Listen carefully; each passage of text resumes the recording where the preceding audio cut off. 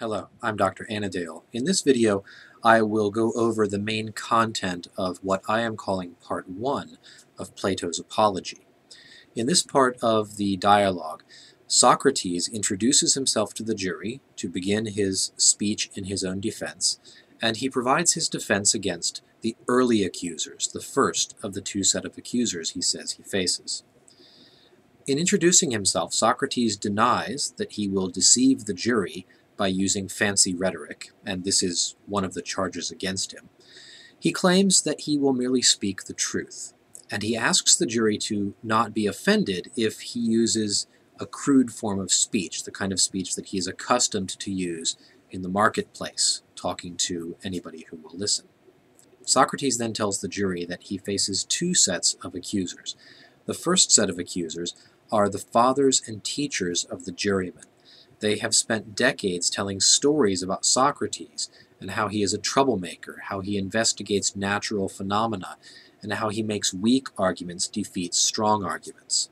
Notice that these are the occupations of the natural philosophers, who study the earth and the stars, and the Sophists, who make weak arguments win. Socrates, in raising this issue of the early accusers, is indirectly pointing out the issue of bias on the part of the jurors. He's pointing out to them that all of them come with a set of quite strong beliefs that they have been instructed in by their teachers and fathers about Socrates, who makes trouble and who does all sorts of things. So he's appealing indirectly to their knowledge of his reputation in court and how this might bias their judgment against him. Look for Socrates' evidence that he gives against both of these charges. How does he defend himself against the charge that he investigates the physical world? And how does he defend himself against the charge that he teaches unethical argument tactics? A hint for the second one is the question of payment, being paid for teaching. So look carefully for the evidence Socrates provides on both of those counts.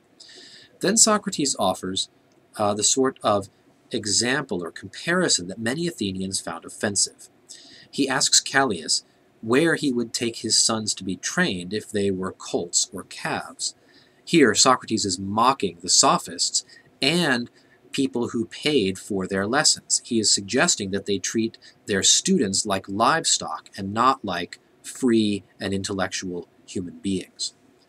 In contrasting himself to the Sophists, Socrates also claims to possess no wisdom, or at least only human wisdom, he says, not the seemingly supernatural or godly wisdom that the Sophists claim to have and to sell. And then we have the story of the oracle in the last section of this part. Pay careful attention to this story and its details, as Socrates uses it to give the justification for his life of philosophizing despite popular opposition. Here are some important points to note in the oracle story. First, Socrates himself does not go to the oracle, because that would be hubris. His friend goes without his knowledge and asks, "Is anyone wiser than Socrates?" Okay, second point, the oracle's response is not, "Socrates is the wisest." Instead, she says, "No one is wiser." And there is a significant difference here.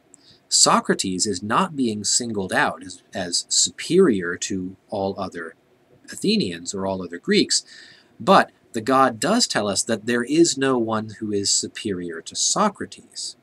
So we'll think about that for a little bit. Third, Socrates' reaction to the oracle's message is very important. He does not just accept her word for it uncritically, but he puts it to the test. And in testing it, he annoys his fellow citizens, and he makes himself very unpopular. But finally, Socrates comes to understand her meaning more deeply. Interpreting the answer, "No one is wiser," turns out to be a lesson about the true value of human wisdom, says Socrates. Lastly, Socrates attracted a following among the young men of Athens as he publicly questioned various authority figures in the city.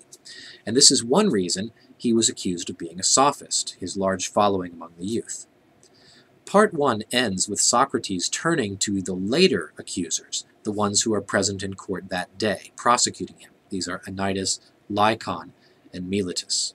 We'll talk about Part 2 next. Goodbye.